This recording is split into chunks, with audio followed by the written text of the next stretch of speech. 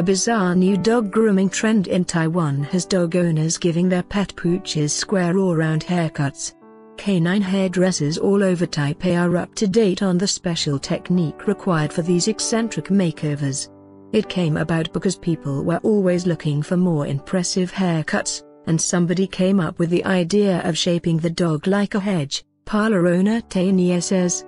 It started with a few people opting for these haircuts and sharing their pets' photographs online, after which the trend caught on.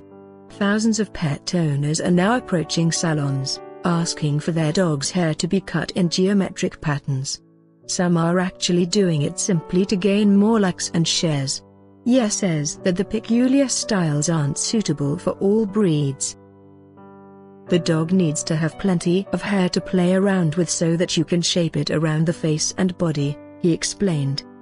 He also added that these special haircuts need a lot more maintenance than regular ones. The dogs, in their quirky haircuts, do look adorable, if somewhat a bit strange.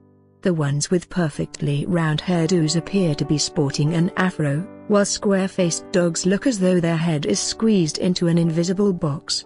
Most of the dogs don't seem to mind the haircuts at all though. They sit through the entire process rather patiently, letting the hairdressers do their thing.